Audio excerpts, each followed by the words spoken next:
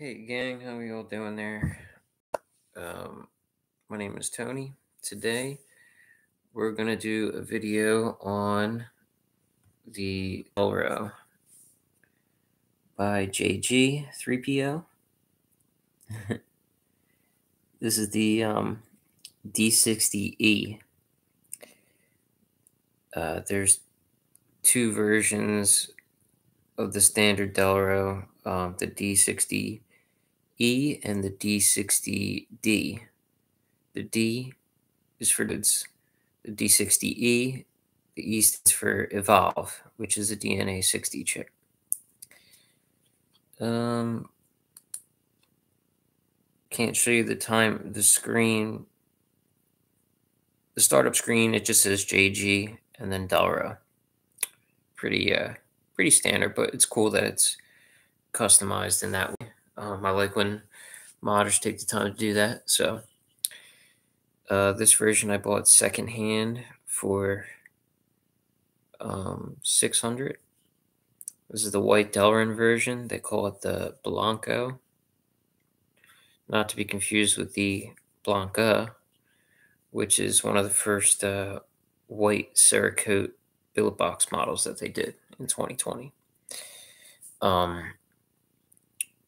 So this is made in the US. It's an internal battery chip.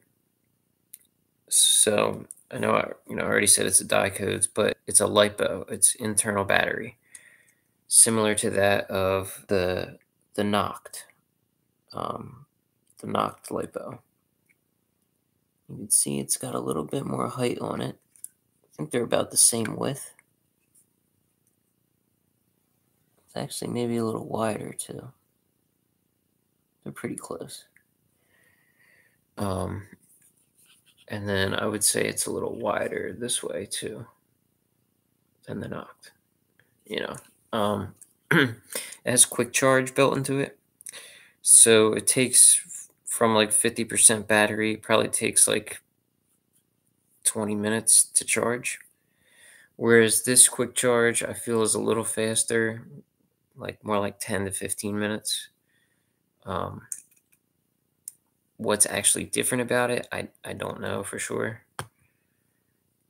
This is, I would consider, one of the earliest boro mods that came out. It's definitely been around for a little bit, and there's a number of iterations of it.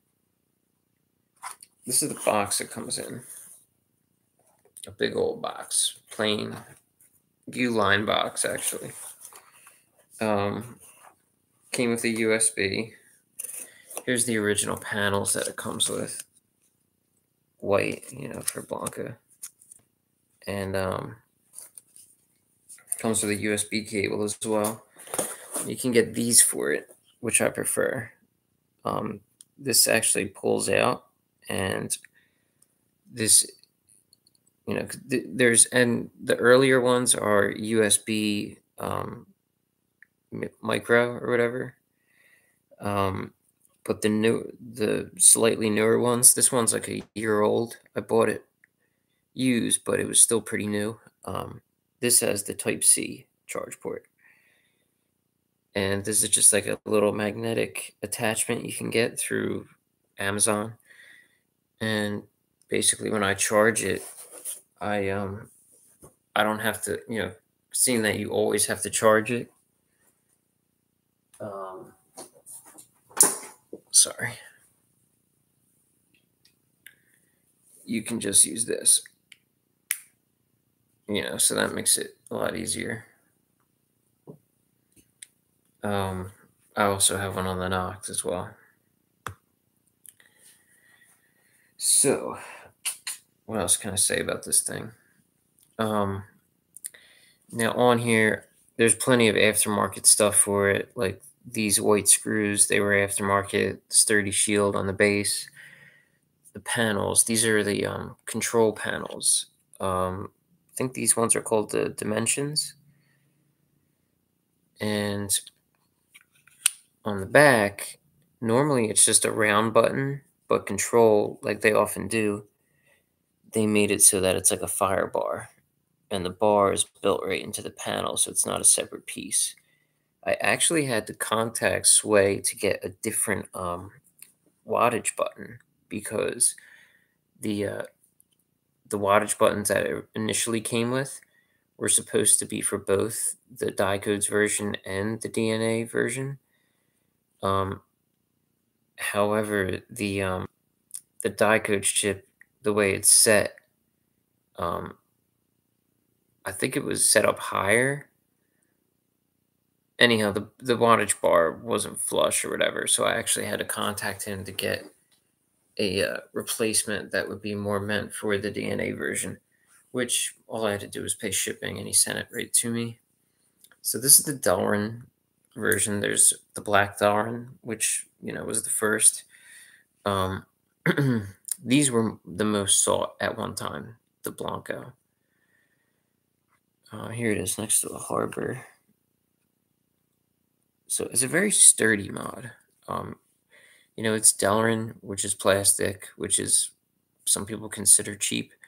But I think if it's as long as it's quality Delrin, I mean, this feels really strong. Feels really sturdy compared to some, like the panels on like a harbor, for example. Um, they just feel thinner. This mod just feels a little more fragile and like flimsy in a way. I mean, the Delrin on the binding is definitely like smoother and feels better than this. This is a little more. I mean, it's smooth, but it's like a hard Delrin, whereas this has more like texture. If that makes any sense. But yeah, it's very strong feeling. So, the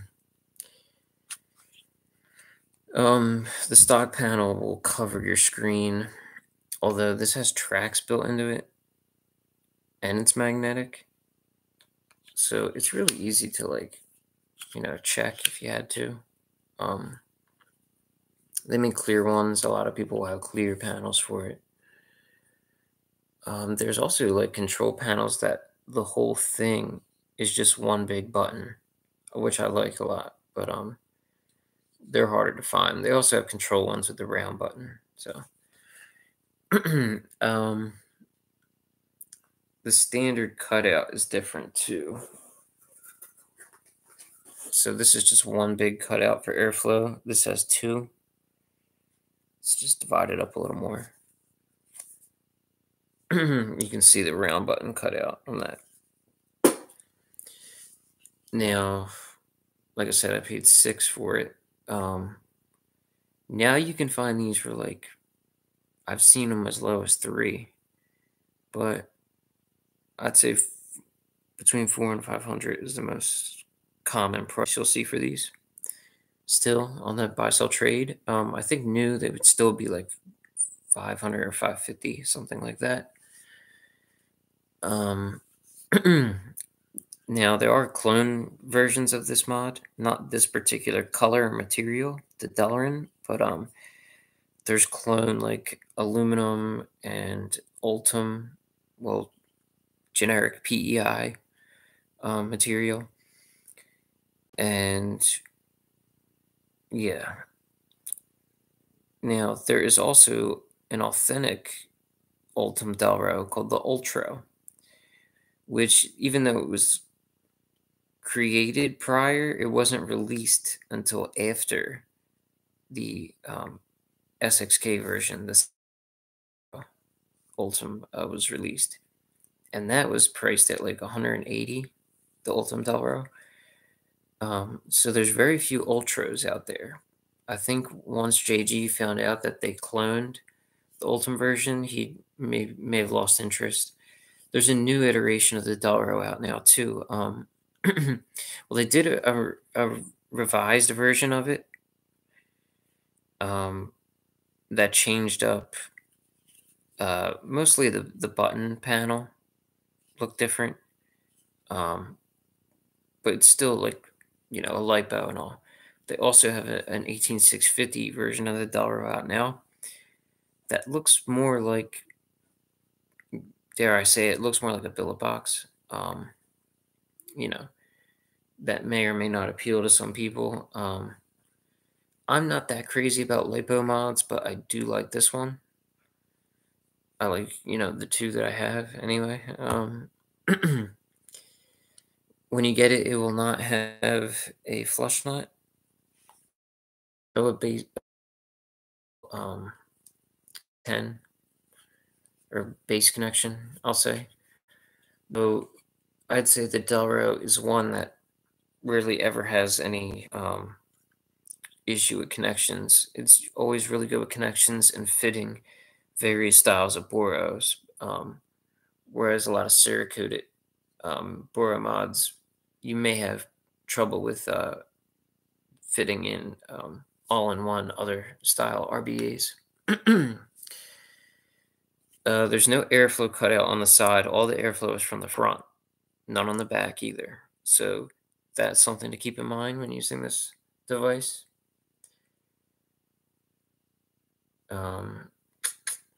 What else could I say? It's probably going to be hard to see, but it actually says, I can't even get an angle to show it. You can't see nothing. It says D60E up there and Delro on the side. You can actually see the Delro wrap inside. This is where the LiPo is. And I actually have another LiPo battery around. Here it is. Here's one I haven't used. Now,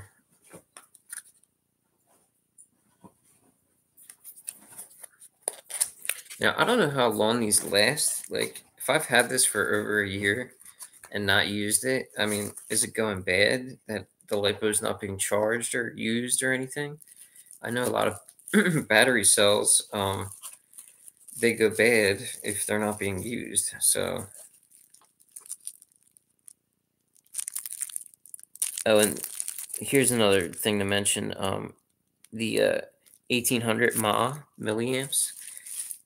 So you don't get the best battery life out of these. Though they're not meant to be run like, with a lot of power going through them. It's good for MTL or some RDL style vaping. Low wattage, under 30 watts would be advised.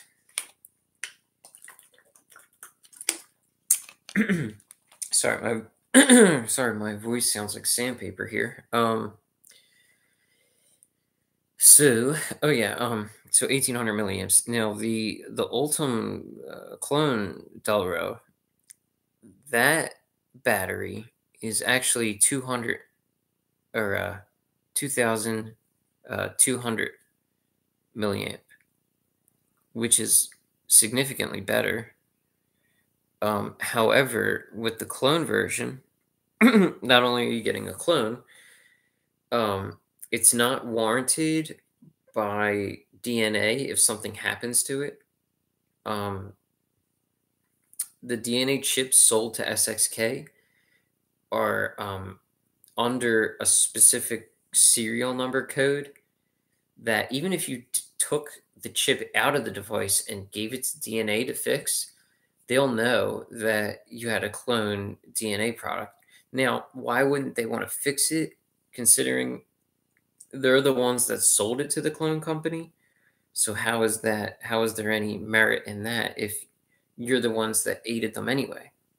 Already, your integrity was already bought because you sold out to the clone company. So I don't know why you wouldn't help to fix the consumer, their product that bought the clone. You'd rather punish them than the company that's trying to get authentic chips for clone products, especially when those companies cloned your chip anyway. I don't know. That's a whole other thing.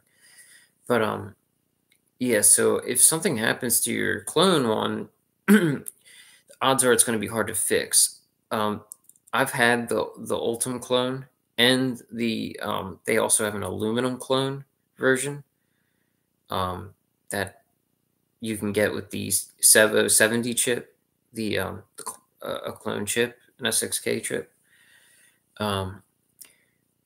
They actually glued the battery onto the body of the LiPo of the mod frame. So if you had to change out even the LiPo pack, if you had to change out the battery on the clone version, I imagine that would be pretty hard. I know you can get to this one if you had to replace it. I've never done it. I'm sure it would still be a bitch, as I'm not very good with technical stuff like that. But at least it's possible.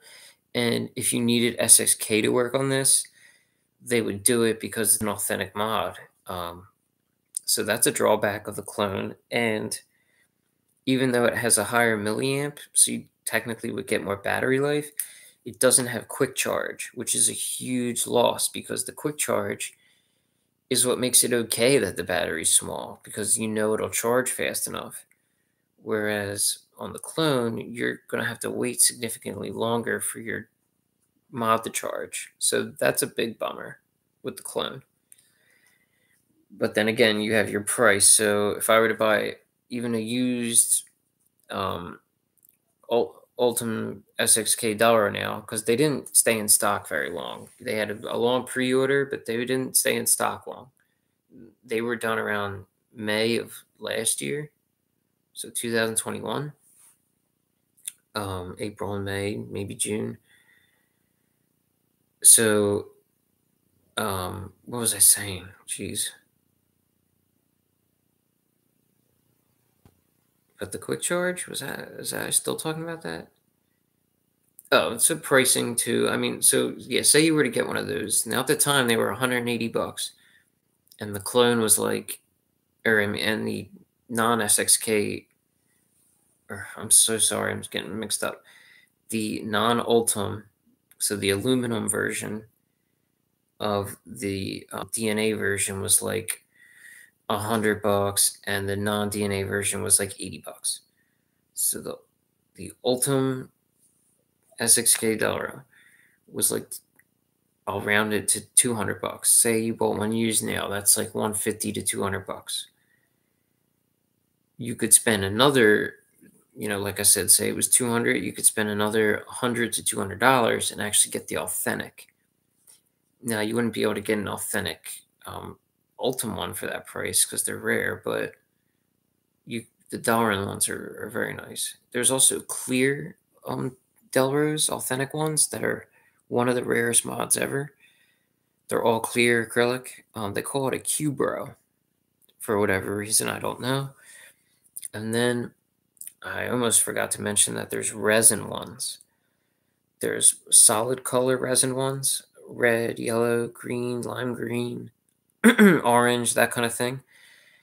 I've seen them sell as low as 400 bucks for a real nice blue one. So the buy-sell trade market is at a point where it's really good to buy because there's a lot of good deals out there. There's also really swirling psychedelic resin ones that have patterns more like that. They're a little more expensive. That would probably cost you like $600 to $800 to get one right now, maybe even more, depending on how nice it is. Those are really sweet, and I imagine the resin ones feel like the Ultim ones. It was a really awesome material on that Ultim one, even though it was a clone and it wasn't brand name Ultim. It still felt really good. And I wish I still had it to show you the comparison between them. But I sold it recently, actually. Sorry about that. That also had a USB Type-C. So yeah, I mean, so the resin ones, they call it the Rezo. Those are really sweet and highly coveted mods. Most of them are done. The resin blocks for them. You may use somebody different now, but initially the blocks came from Dan Chase resin. Dan Chase does the resin blocks for them. Yeah, I mean, they're really nice, very sought after.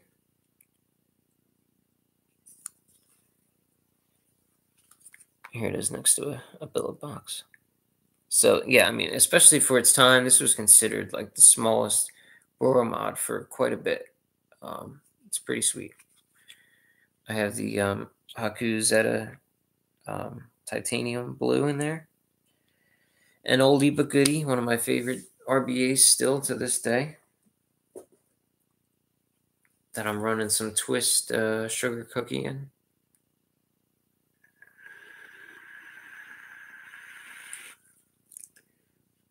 So yeah, I mean, Rezos, they're hard to buy too. Usually people want to trade for them. They want to trade a KBR for it or something by Boxmont Mafia. So they're not the easiest to come by. And the Q-Bro is even harder to come by.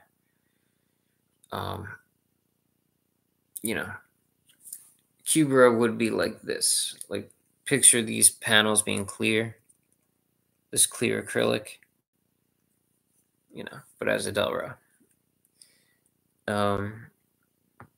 And there's also like a Wick'd collab that came out in a black version and like this kind of clear with like engravings in it.